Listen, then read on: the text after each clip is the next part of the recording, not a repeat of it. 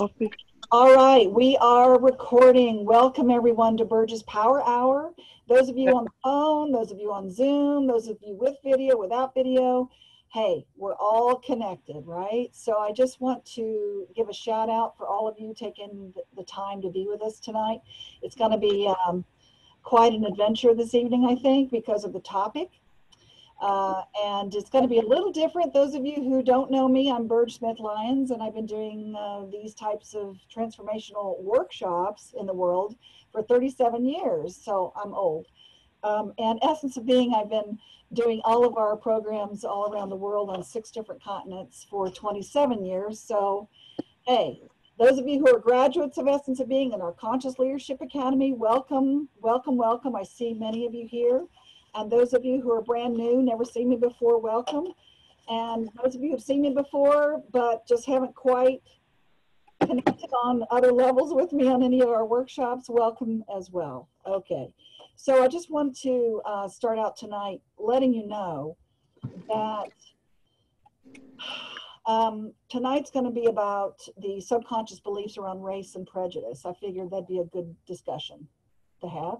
Now, most of the time when I do power hours, it's basically me yakking for a minute, and then we do an exercise, and you get to explore a lot of things about yourself, and then we talk about it, and people share some things, and then I give you a couple of tools to use based on whatever comes up for people, okay?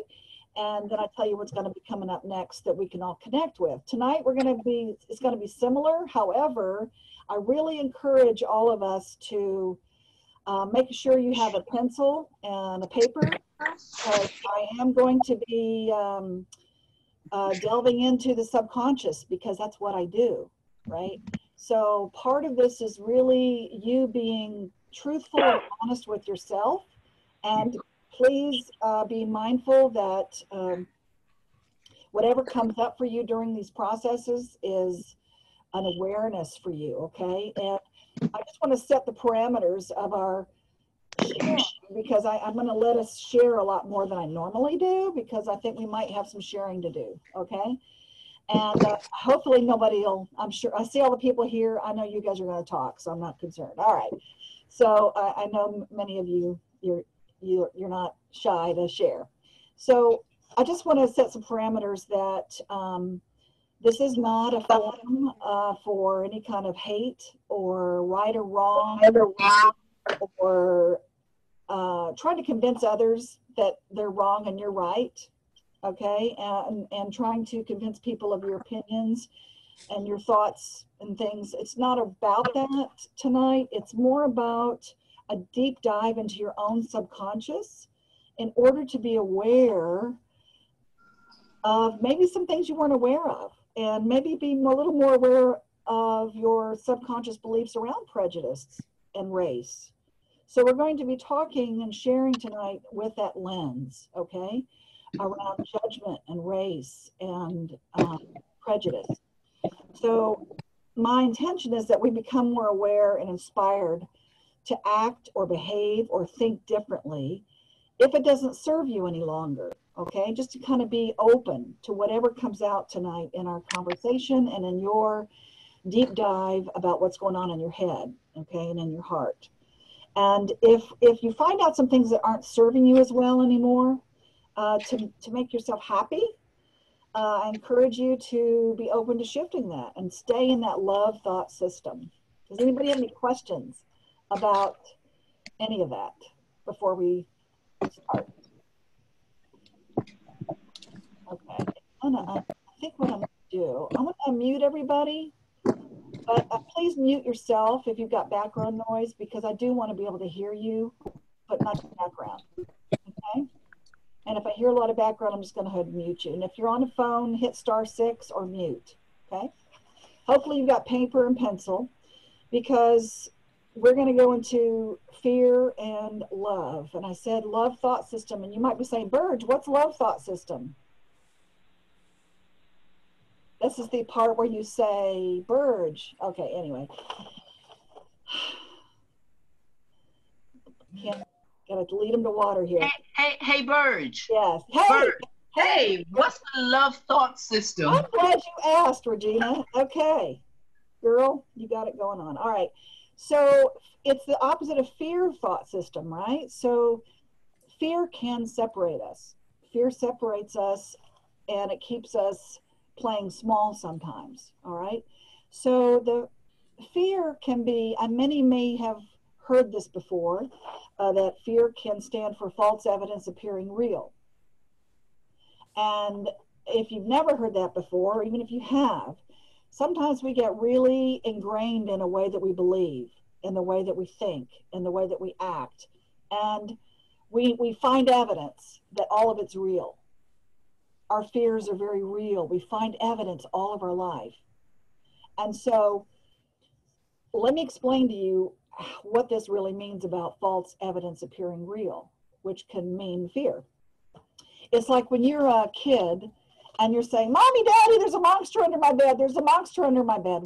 Is it really a monster under the bed? No. To that child, is it real? Absolutely.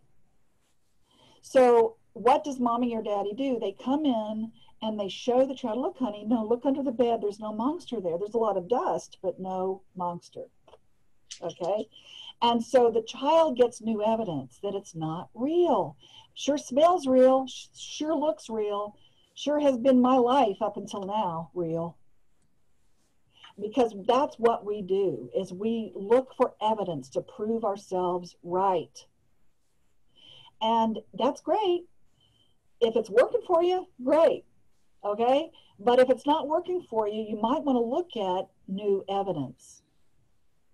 So that's what I mean by false evidence appearing real, because it sure smells real and it sure has been our experience, right? And it's real until it's not.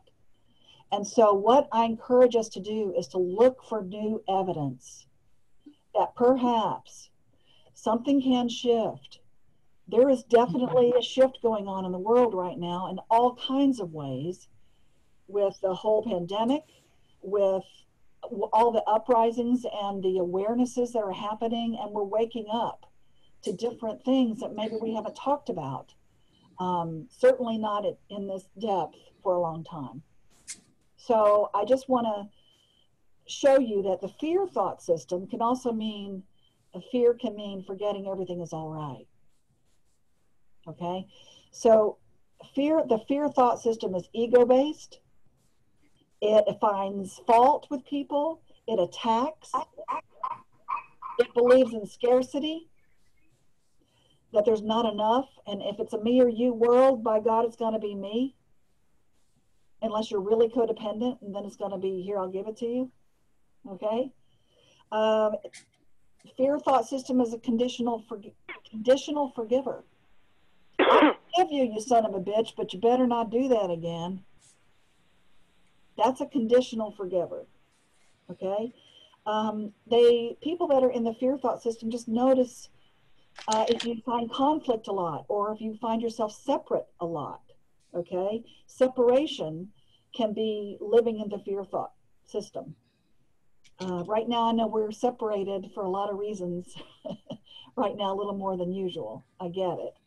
However, it's always a choice. We're always at choice, okay, about how we can believe and feel about each other. Okay. We'd rather be right than happy. Robert likes that one. We'd rather be right than happy. That can show you that perhaps you're in the fear thought system. Hey, Leslie. Hey, Luana. Hey, Arlene. Here's Denise and Michael. I'm seeing more people pop up, and Mercedes. Okay. Also, the fear thought system is the guilt. Basically, if you feel guilt, or if you're throwing shame at somebody and you catch it, that's also the fear thought system. So be mindful if you're doing that. It's sort of like, that's okay, I'll sit in the corner in the dark. No worries, you go out and have a good time without me. It's all right. Go ahead. So that is throwing guilt, and people catch the shame. And just notice if that's you.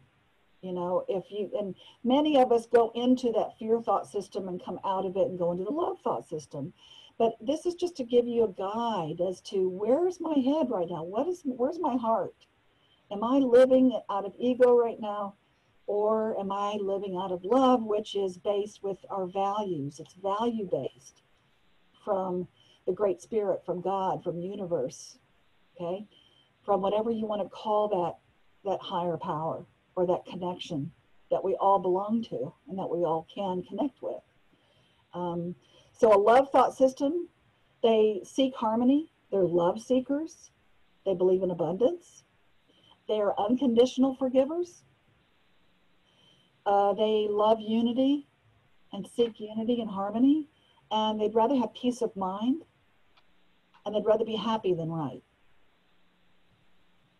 So that gives you a kind of a guideline difference of what is love thought and what is fear thought. Does that help? Okay. So what we're going to do is we're going to go in and find out some subconscious beliefs around race and prejudice right now. So the reason why we do this, I call it our bubble talk.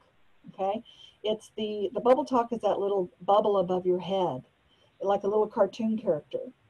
And that's our subconscious belief that may or may not be serving us, okay? And if our conscious thoughts and our subconscious thoughts are not aligned, then we can have blocks come up that we're not even aware of. We might not be able to create abundance or create harmony or create wonderful relationships or any of the things that are purpose in life, because maybe our subconscious is blocked, and it's blocked and not aligned with what we really want, we say we want consciously. And it's subconscious. You don't walk around thinking this, okay? So that's what we're going to do. We're going to go in and find your bubble talk, because one of my favorite quotes about this is from James Baldwin, and he says, "Not everything that is faced can be changed, but nothing can be changed until it is faced." So let's go face it. Let's see what's going on with our subconscious. So I encourage all of us to ask these questions, listen to the uncomfortable answers that might come up, to challenge our status quo. Okay? So with that, I'm going to give you statements, and I just want you to fill in the blank. And I want you to do a stream of consciousness writing, and what that means is you just think of the first thing that comes up. You know, you can write one or two things if you want. Whatever comes up, don't edit it, don't think about it, don't try to figure it out, don't want to say the right answer, just the very first thing that comes into your head, okay? And so you're going to write one or two answers, just first things. And remember, we're doing this from the sense of, from the filter and the lens of race and prejudice, all right? Just to see what's there. Anybody have any questions about how we're going to do it? We're cool? Okay. All right, so here we go. My mom believed or believes people of color are what? My mom believed or believes people of color are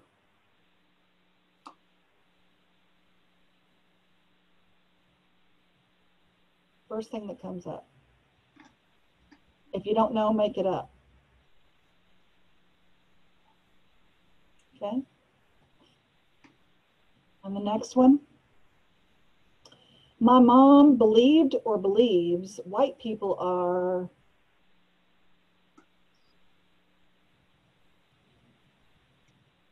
first thing that comes up. My mom believed or believes that white people are, don't think about it too hard. Just write it down first thing. If you don't know, make it up.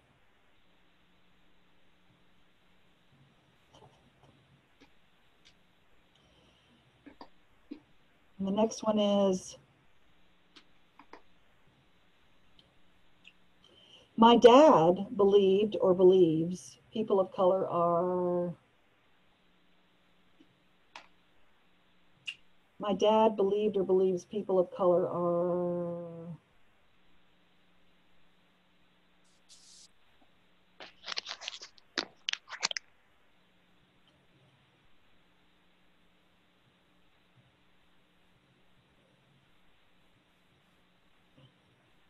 The next one is, my dad believes or believed white people are,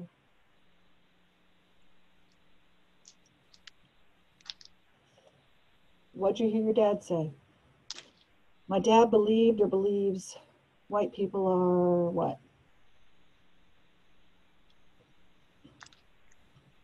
What'd you hear?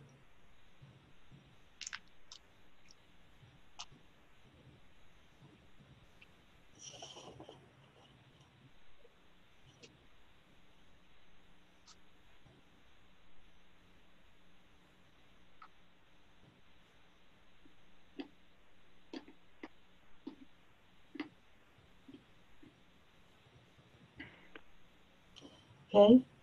And the next one is, just notice if what you're feeling right now, by the way. Okay, just notice if it's comfortable, uncomfortable. What are you thinking? How are you feeling? Just take a deep breath. Most of my friends in high school were what? Most of my friends in high school were,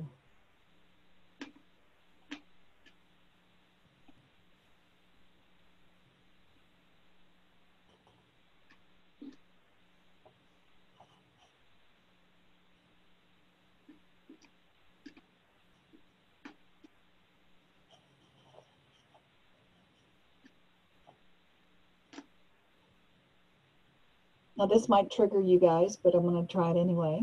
The next one is, when I'm stopped by police, my first thought is,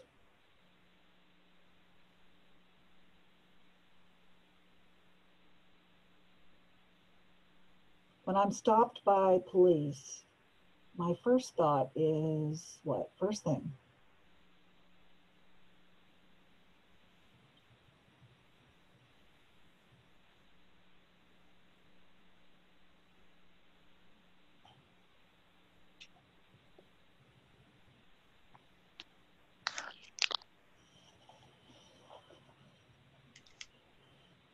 And the next one is, and this, just write down the first thing. It may or may not have anything to do with race, but I'm going to say it. Rich people are,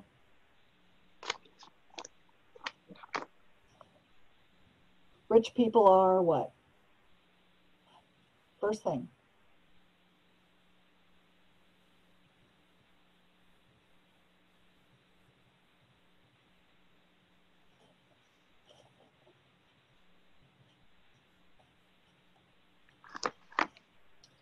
And I'm not using these terms in a derogatory term. I'm just using them as a way for you to have a distinction. And the next one is, poor people are, poor people are what?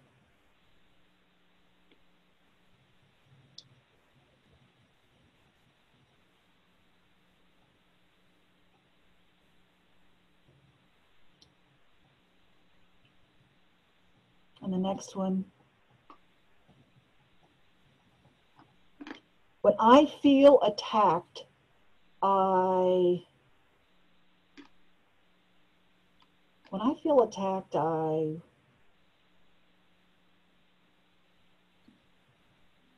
what do you do?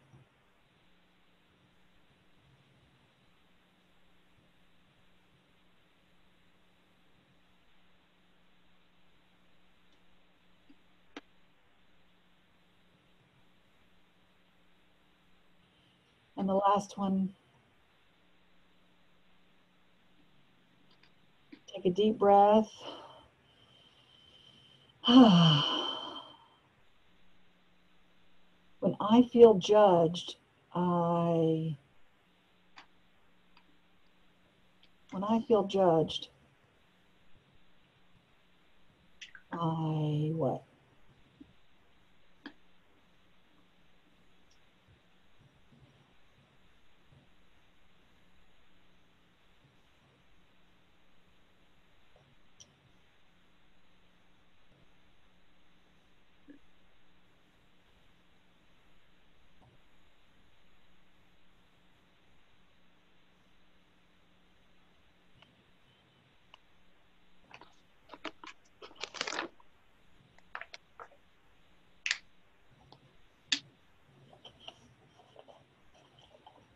Okay, so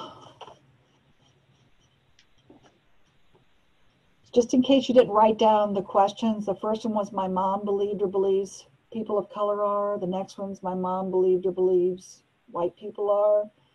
And dad believes people of color. Dad believed or believes white people. The next one was most of my friends in high school were what? The next one was when I'm stopped by police, my first thought is.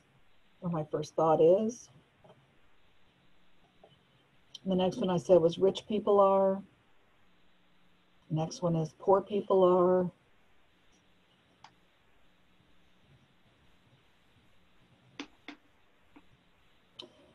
And the next one I wrote was when I feel attacked, I.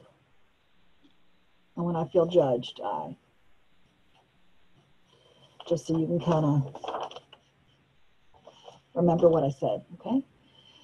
So this will be the time that we will open it up to share. Any awarenesses, ahas, anything that was striking? Did you notice any similarities between you and your mom and dad? Did you have anything? Hey, so this is Trish. Hey. Hey. So I had the exact opposite reaction to my parents. Both of my parents were, my mother, I know better. I know my mother really well because she lived till she was 80. My father was about 47 when he died, so I don't know him as well, but they were both bigots.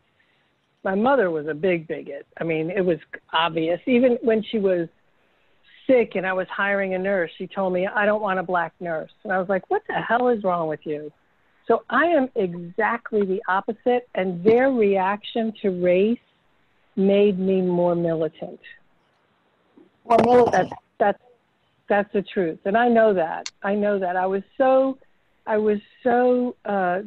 disgusted by their reaction to people of color. Yet they both had people of color as friends. Go figure. I just never understood it. Well, when you say militant, what do you mean? You became militant. I became exactly the opposite. Like I have my whole life fought for civil rights and human rights and women's rights, and I am exactly the opposite that my mother was. Okay. So it definitely affected me. And what were most of your friends in high school?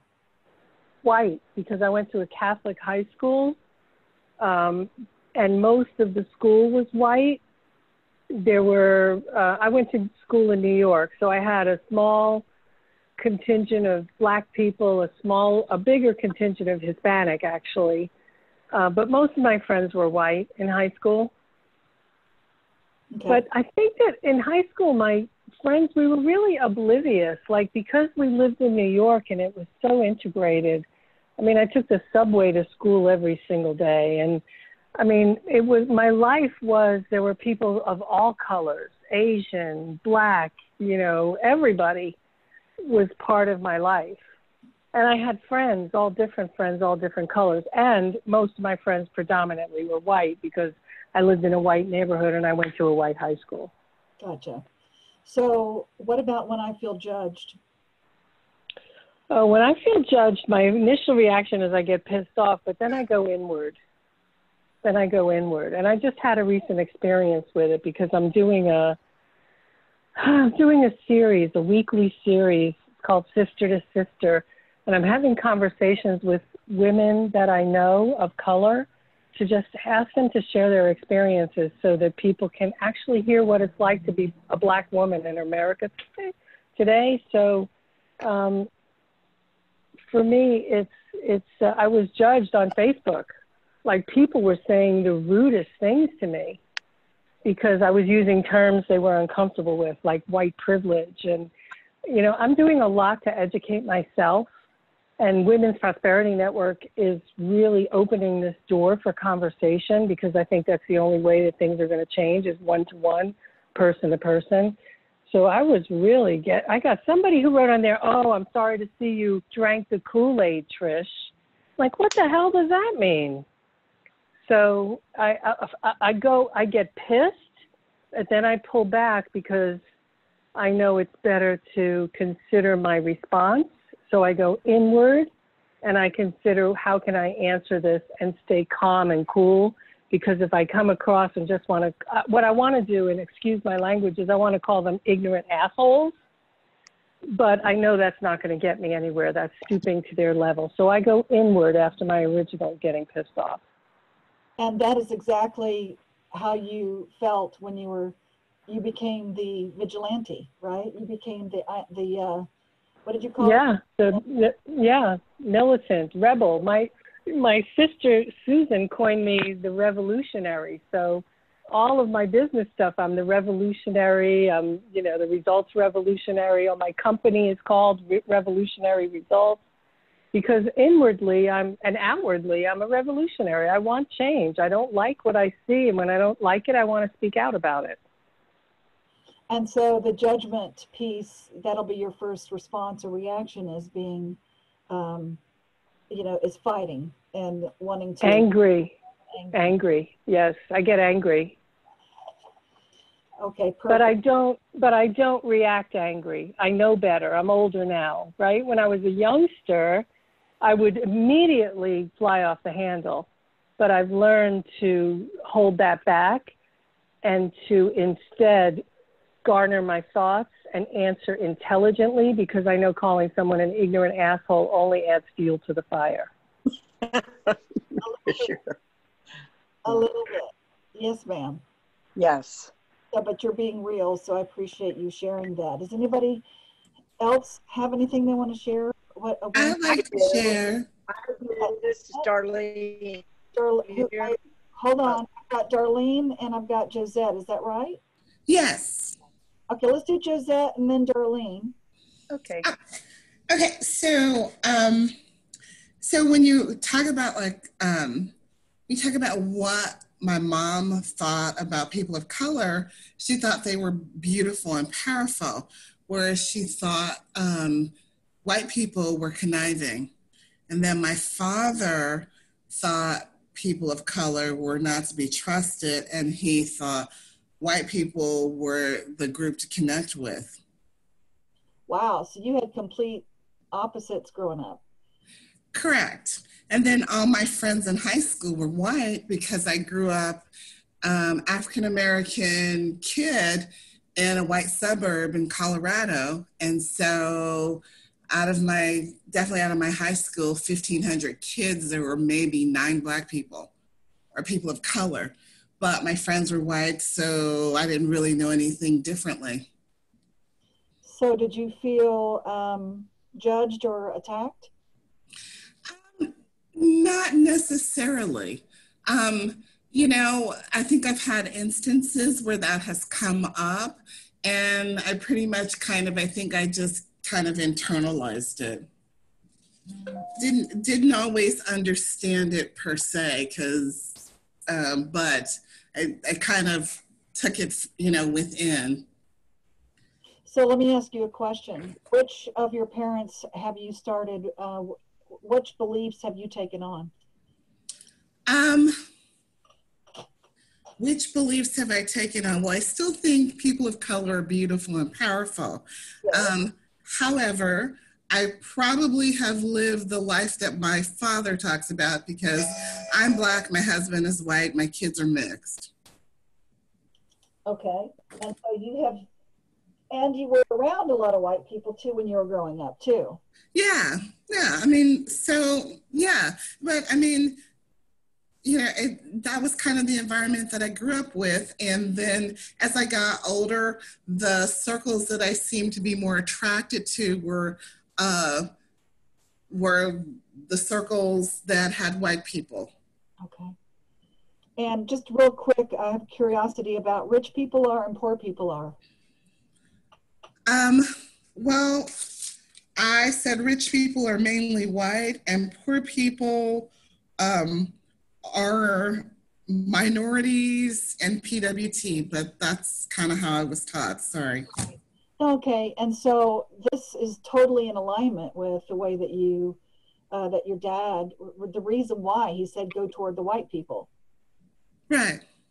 And so this is something that was passed on.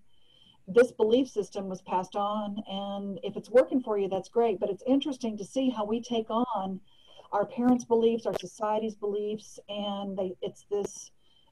It's total. It's eternal. Our beliefs are eternal until we re-believe something. So if it's been working for you this way, then that's great. But it's interesting to see that you were very clear about that. You were very clear about white people are rich and poor people are not, and poor people are not white.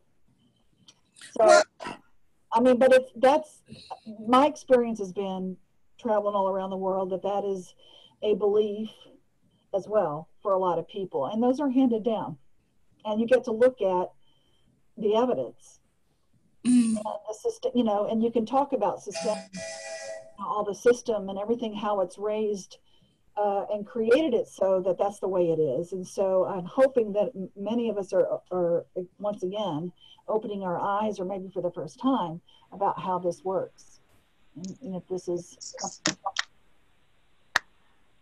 okay. Good. Anything else, Josette, before we go to Darlene? thank you. Okay. That's a really great perspective. You've got both sides going on. Darlene? Well, it was hard for me to answer. My mother was never prejudiced, that at least not that I knew, and my father left. I was never, didn't have a man in the home for most of my young life, and I got married at 16. So I was never raised with any black people. Our school had no black children in it. The black children in Melbourne, if they went to the movie, they went upstairs. So I was never, I didn't really have an opinion, except I was friends with the black cheerleaders that had, went to a different school, and they would come in the dime store where I worked, and we would talk about our football games and stuff. So I don't think that I ever really became more aware of all of those differences. I didn't really have a view, because my mother, we lived in Texas, so we were with more Mexicans than we were, or Hispanic or Indian in Texas than I did black people. But I remember even back then there was always some either black or Spanish people, and she never had opinions. She was, she hugged them. They brought us food. We brought them, made them stuff, and took them. So I don't even think I formed an opinion. I was married to a man that was very prejudiced, though. So him and I argued a lot about his opinions, which that never does any good, because people have them for various reasons. I never, I don't think, and the injustices that I have seen, like one time I was waiting on two little black girls that came in the drugstore, and my boss came like a maniac across the floor saying, get those little black children off those stools. And I said, what? And he says, they're not supposed to be sitting there. That was back where I guess black people didn't come in. I was in my own little, high school world, cheerleading, and never gave it a thought. But I knew that wasn't right. I was like, what are you talking about there? I said, they're just sitting there. And he had a fit about it. But that's, I'm sure, his bigoted way that they were raised, was just acceptable this is back in the 50s. So, we're talking in the olden days, old days. Right. And so later in life, I mean, I've never given it as much thought, because the black people that I'm around are extremely successful that go to my church that I know. I mean, they've got big, high positions. There's not a huge number of them. So I don't know. I don't like what's going on, the rioting and all that kind of stuff. It really bothers me. I want to just cry. But I think I haven't been out in the world like Trish to want to fight about it, or I would want to be. I'm not a person that believes that fighting and being, obnoxious about something never gets anything accomplished. It's like I've been to Israel, and there's so much prejudice against Jewish people for many, many reasons. Well, you're a Jew. I mean, what is that? I don't think I ever really had time. I got married so young and had children. I don't think I really had time to form a bunch of hardcore prejudices. Well, so what I'm hearing you say is that, yeah. What I'm hearing you say is that for all these beliefs that came up for you, that you don't understand why people feel the way they do sometimes, but yet you don't want to, what's the word you used? I want to fight, and it makes you cry. So the part about speaking up and having a voice. That part I don't have. I mean, as far as just say what's going on now, because that's really, my husband was a police officer in Melbourne, Florida during the riots here in the late 60s. So, he told me many stories, but he had 3 of his very good friends were Black police officers, and they came to our house, and we were friends with them. But the rioting that he went through when they would drive in the towns and they would try to pick the cars up and throw them, and they were told not to shoot them, but they were all feared for their life. So he was very anti that. I don't think Black in general, but those Blacks, the ones that were, I don't know, causing trouble or being in trouble. You're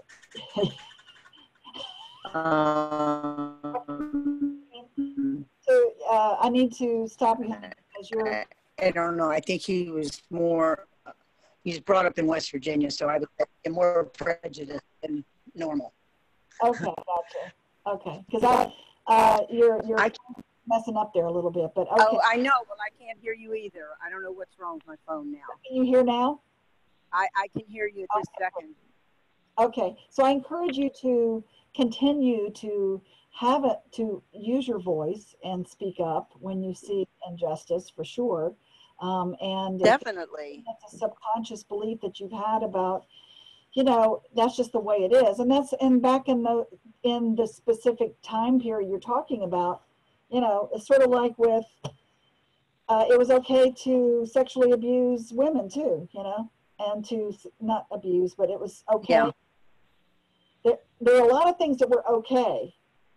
Well, they really weren't okay, but you just didn't. I think they just didn't. Yeah, it was accepted. I think that's what the thing. They were just accepted. But even in these times in my business, I've had many come in. Now we're talking about racial, but we're also talking. I've had people come in and say, "I don't want no gay guy doing my hair," or "I don't want a Black person doing my hair." We have an Indian girl that works for me, and we've had several in these days in time right now come in and say, I don't problem working on me. Strange. They're very blunt and they say horrible things, like you said. What Trish has gone through on the on Facebook. What the heck? She's trying to find out stuff. Why would anybody have a problem with that?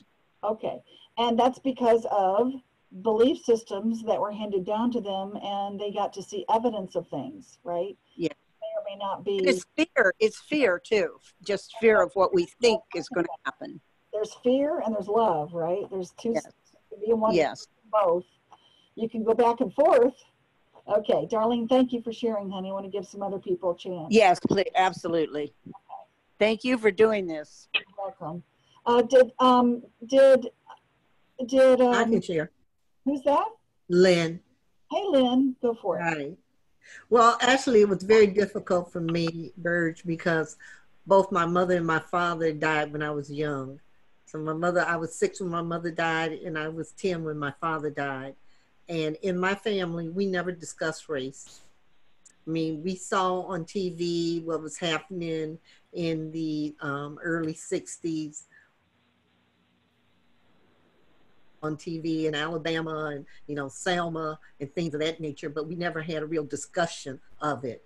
My aunt moved us to a suburb that was, when we moved there, was primarily white, but quickly changed over. And I do remember, like at 6 years old, asking, why were all the white people moving on our street? And she explained to me that they didn't want to live around us. And my thing was, but we're okay people, why not? Because I just didn't understand it at that age. But to answer your questions, for my father, I put down, and my father always believed that people of color could do great things and that white people were capable of being your friends. Because he had friends, he was friends with his bosses and things of that nature. But growing up, it turned out that because my school, the neighborhood changed so fast, that most of my friends in school were Black. We had only a few whites that went to our school. One white woman, I remember, she left and went to a academy. She came back like a semester later. And we're like, why are you back? She said, because they kept saying, you live around Black people? So other than that, we really never had discussions about it. And then I went to Brandeis, which was a predominantly white Jewish school. They had very few Blacks. So. And therefore? And therefore, I was then in the minority, you know, and so it was a little culture shock for me.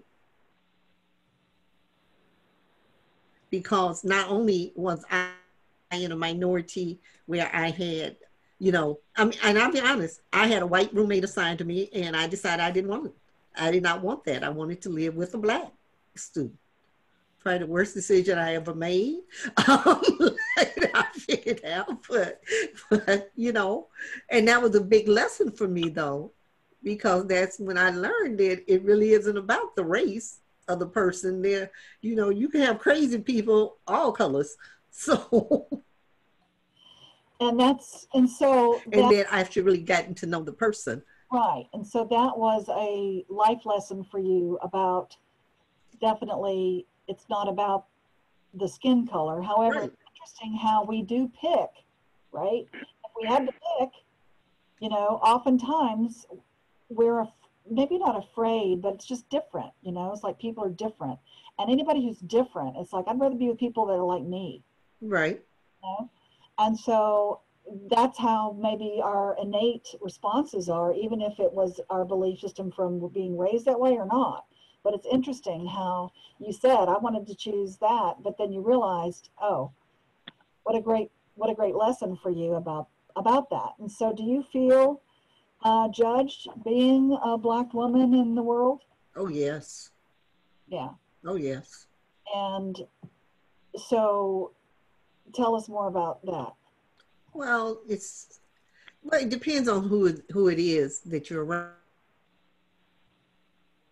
But yeah, I feel like, you know, my qualifications, it doesn't matter. You know, I've had judges like ask me, oh, well, what law school did you go to? You're so articulate. Like, well, I went to law school. I should be articulate. Most people that go to law school should end up being articulate. But, you know, I know he didn't ask everybody that. Or people in a courtroom, I'll be in a courtroom and have a white attorney come in and ask me something thinking I'm the clerk. We all have these perceptions. Or not thinking there was any way I could be an attorney. Yeah, but the worst one, to be honest, was I was in Tallahassee about to argue before the Florida Supreme Court. First time, I'm in my power suit, I'm ready, I'm at the hotel, I'm going to get breakfast, and I'm in the restaurant, and a woman walks up to me and says, do y'all have any more fruit in the back? And I kind of looked and said, well, this is the uniform they wearing now? Because she thought I was working. at the hotel. And I'm thinking, I'm about to go argue before the Florida Supreme Court. But this woman only could see me as the help. Right. Yeah. And so what is your response to that, dear?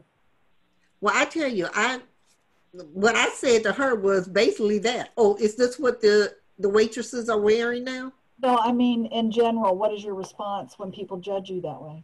That's basically my response to it. Usually in those kind of situations where it's a quick one-on-one, you know, I try not to, like the guy in the courtroom that said that to me, I thought I was the clerk. And then when the judge came out and said, Miss Whitfield, do you have a matter before me? I handled my matter. I just told him I didn't know. That was my answer to his question. But when the judge called on me and I took care of my business and on my way out, and he ran after me, and you know, it was like, oh, I'm so sorry. I'm so sorry. I said, yeah, but you need to think about that. You know, the fact that you couldn't see me as being anything other than somebody, you know, less than you, not on your same level. That's your issue. It's not mine. Good.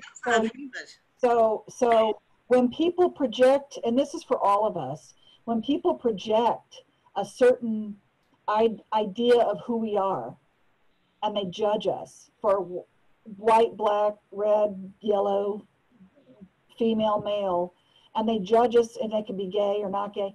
They judge us for who they think we are, and they project their own fears and their own belief systems onto us. And so the question is, how do we respond to that? You know, and how can we educate and stand up and have a voice, and without causing any kind of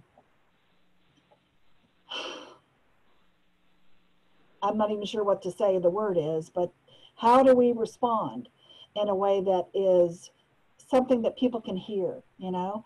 And I feel like what's happening in the world right now is we have an opportunity to, it's like what Trish said, we have an opportunity to have a conversation about it. And this happens to all of us, though. We get projected upon, right, about all kinds of things. And how do we respond to that? Because that's not who we are. You know, and I can't even imagine what it feels like to be a black person or a brown person or a gay person or, you know, any kind of different person than I am. I can empathize with everybody, but until you walk in the shoes, you know, it's good to have a conversation at least about what's your life been like. And I feel like it's important for us to be open to listening, you know, to that. And how do we all respond in kind? Luana, thank you, Lynn. Is Luana still here? Yes, I am. Oh, okay. And did you want to share something? Yeah, I had a hard time answering these questions because I didn't grow up in Black America or white America. I grew up in a subculture, which is a military community, which is it's a microcosm. So in and of itself, it's a very different culture. And I didn't grow up in this country. So, so there was no discussion about race at my table, in my home ever. In fact, probably the most that we've discussed it has been this over the summer, over the pandemic, is, you know, asking my parents questions about, you know, their experiences growing up. And even theirs were very unique. My dad grew up in this little, my dad will be 90 next month, and he grew up in a little German community. So he doesn't have, you know, a traditional African-American experience. But where my journey has been different, and I'm going to do a spin on racism and prejudices, is you can actually be racist and prejudiced against your own race.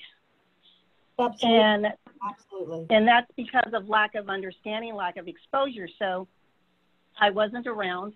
I was from kindergarten through 7th grade, I was the only Black person in my entire school. And then when we moved to Arizona as I was telling Trish in the interview, you know, how many Black people live in Arizona? Not much. And then I went to the University of Arizona. So again, 50,000 strong, less than 1% African American, and half of those were from Africa, so they weren't even African American. So my exposure to Blacks was when I moved to Atlanta 20 years ago. My true indoctrination to what it means to be Black in America.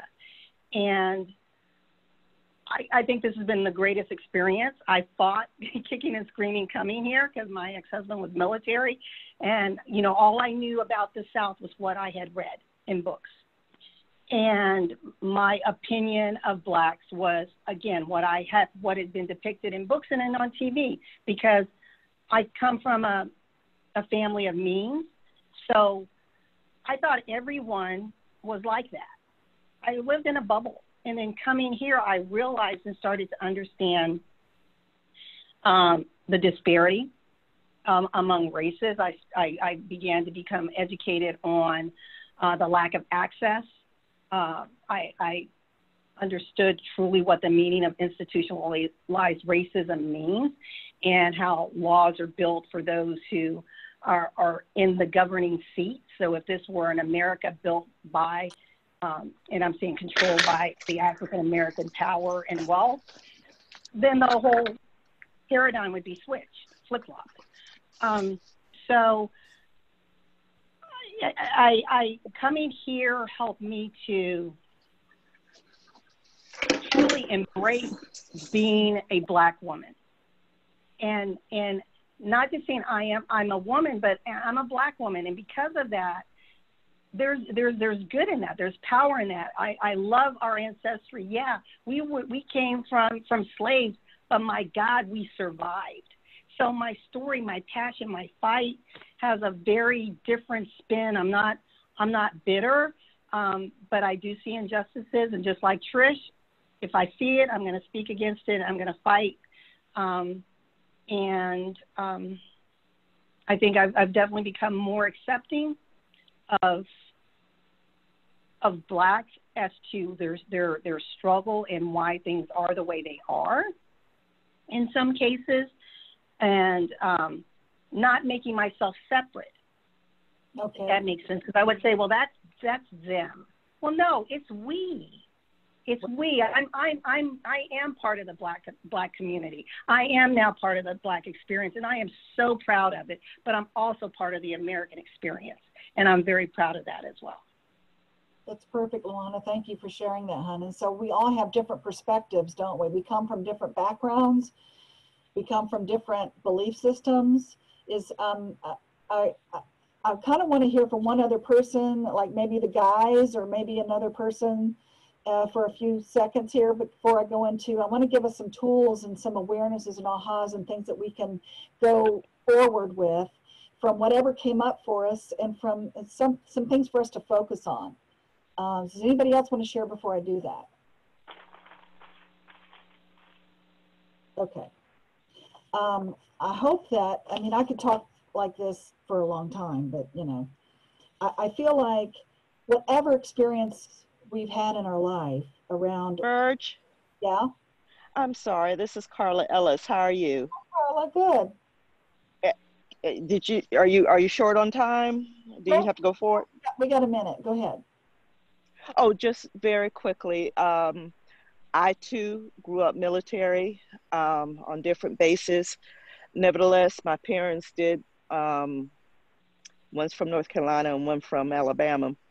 And so they did grow up in a segregated society where they're from, had to go to attend HBCUs because couldn't be accepted at the other schools and whatnot.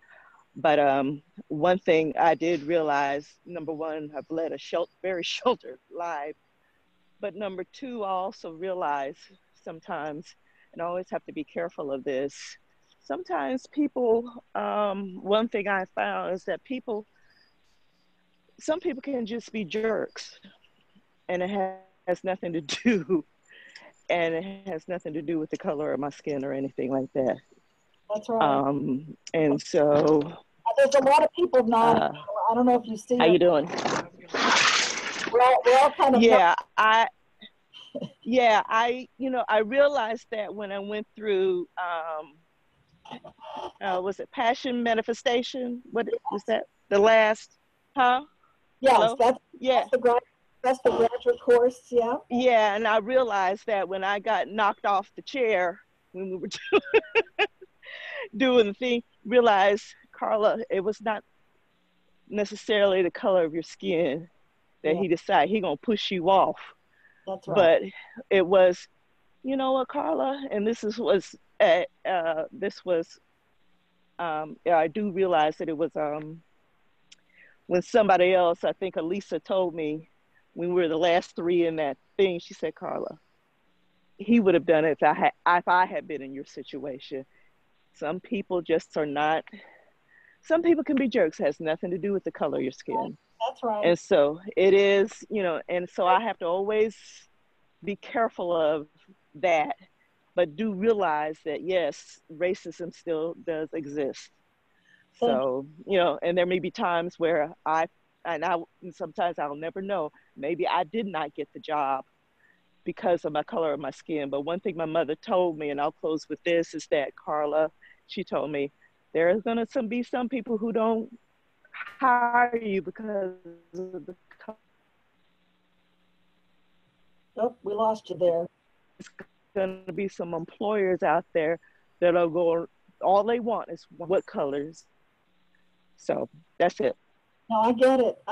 And absolutely, again, there are people that are just jerks that don't know any better. Or maybe they do know better and they do it anyway. And that's the questions I always have.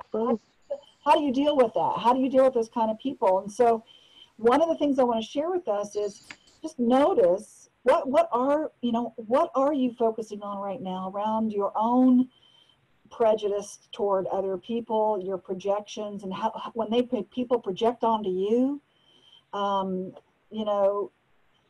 My question would be is, how do these beliefs serve me? So if you can identify what your beliefs are, do they serve you? If they don't serve you, let's see how we can shift those beliefs around and how to respond. So one of the things that I tell people is to stand up, tell your truth, say it with compassion. And one of the best ways you can talk to somebody, you say, for me, the truth is. And you use those words. For me, the truth is, I feel like you're a jerk. Or for me, the truth is, that was unnecessary. Or for me, the truth is, you might be judging me right now. But that's your issue, not mine. And unfortunately, many people take it on as their own issue. When they get judged, they take it on and they say, there's something wrong with me. So the affirmation that I have for all of us is to say, I am safe and loved and I matter.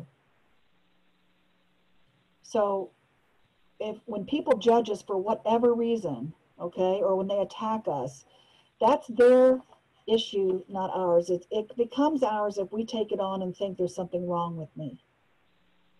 Okay, so one of the responses would be, I'm safe, I'm loved, I matter. That's an affirmation that you can use, but to use the terms, for me, the truth is. And the thing I want to share with us is, I've been a proponent for all peoples in my life, including Black, brown, all colors of the rainbow, women, sexual orientation, child abuse, children, cultural and social complacency in so many places I've been around in the world. And the thing that I've noticed is that really we are one humanity. And as a light worker, that's what I call myself. I choose peace and rise above all the hate. And yet, I understand the pain. I understand the outrage. I can never fully appreciate being a white woman in this world and what it means to be persecuted for my skin. Okay? Now, as a white woman, I have suffered prejudice of being a bitch. I've been called a bitch. I've had victim of violence. I've had to work harder than a man to earn respect, as well as I've also enjoyed doors being opened and having a sense of privilege. I've enjoyed that. However, as an American, I have never experienced that hatred or devalued because of my skin. And I have felt others being jealous of my position, but never felt that I had to prove myself worthy of life itself. I never had to teach my son to be afraid of the system. Okay? So when I taught in Malaysia and worked with Chinese young girls, they were told they weren't worthy enough to live. They killed them there. And many were killed at birth as a systemized act of that culture. And so that belief system has been handed down. And so the ones that I dealt with felt worthless and second class. And the Muslims that I taught over there in other countries, they treat women as second class and not as important as men based on their religious doctrines. So no matter what our beliefs are, there are inherent fears that permeate our consciousness of people that are not like us. That's what I feel. These fears are handed down from generation to generation until it is awakened and stopped. And so I'm encouraging us to reach out, whether you're a white male, black male, whatever you are, to reach out to our brothers and our sisters on this planet and give a hand in peace and compassion and empathy. And that is what's going to shift it for us, is to really turn up the empathy, turn on the compassion for ourselves and others. This is what we stand for. And ask yourself, am I willing to do whatever it takes to break free? Am I willing? And I think the reckoning and the awareness that's happening, it's an awakening. It's a symbol of a culmination of so much anxiety and fear in the world right now, and in so many ways. And it really pains me to know that we have to sink to such lows sometimes in our humanness and have so much grief to make us aware of what is most precious to us all, our lives and our compassion. And I think that is our key, is to really turn up the compassion. And I encourage all of us to be a champion of supporting getting out of our comfort zone, okay? Getting out of your comfort zone for growth. That's what my purpose has been, to push people. It's through love and support, but supporting people to know, that they make a difference, they matter, and they're important. And supporting people who are not seen and not heard. And so the essence of communication is being vulnerable, telling your truth, and showing up and actively listening to other people to resolve conflicts. And it can get messy. And all upsets are opportunities to know the truth. So sometimes being vulnerable like this scares people, but there is a safety in telling your truth with compassion and a depth of living with contribution, integrity, and consciousness. So I encourage us all to just hold that space with each other, because we are creating a global movement of conscious leaders empowering others to create a win-win world. And I see my conscious leaders out there. They're going, yes, with our Conscious Leadership Academy. So I appreciate you guys coming. I want to just, you'll get a recording of this, by the way, tomorrow, so you'll have it. And you can maybe go a little deeper into, there's so much more we could go into, but we only have an hour. So, and I encourage you to join me in a real workshop, a virtual, well, not real, it's going to be virtual, but it's July 25th, it's the essence of abundance, and July 26th is the essence of relationships. And there's going to be a 5-hour workshop online with Zoom, and we're going to go into all kinds of cool stuff. So if you go to essenceofbeing.com/EOA, stands for Essence of Abundance, or essenceofbeing.com/EOR, which stands for Essence of Relationships. essenceofbeing.com/EOA or EOR, and you can go there and find out more. It's July 25th and 26th. I invite you to come play with us. We can really dive deep into relationships and abundance, okay? You can do both of them or one of them. I invite you to come. And the next power hour that we're going to have in August is August 19th. Remember, it's the third Wednesday of every month that I do these. And the next one's going to be Essence of Leadership. So I think we need to really look at some leadership right now. Okay, and how we can stand out and be a leader in the world. Yes? Okay. So I'm going to unmute everybody. Oh, well, I tried to. If you want to unmute yourself, everybody can. Anybody want to share anything else? Burge, thank you so much for having this conversation. Every time we have conversations like this, it chips away and creates new awareness for all of us. So thank you. I appreciate you. Thank you, Trish. I appreciate you too, hon. You know I do. My pleasure. So if anybody wants to say anything else or share? I'd just like to say thank you so much for your courage to open this up, to put this out there. Some people, when they attempt to be courageous, actually find that they lose family and friends. And so I really appreciate your courage for standing up and having the conversation, because this is the only way we're going to get to the other side is with this dialogue. So thank you. My pleasure and my purpose, for sure. Thank you. All right. So join me next time in August, and please come play with me for the abundance class or the relationship class. It's going to be a 5-hour workshop. We're going to play and have fun, but we're also going to shift some things, okay? So remember, I am safe, I am loved, and I matter. And I matter. Yes, yes, yes. All right. All right, thank you. And I'm excited to be coming to the relationship course. Yay! Trish, I know, finally. It feels so awesome. Finally. Yeah, I'm really excited about it. I don't know everything else we've done, so here, this will be fun. Yep. Thank you, Burge. Thank you. Thanks, Burge.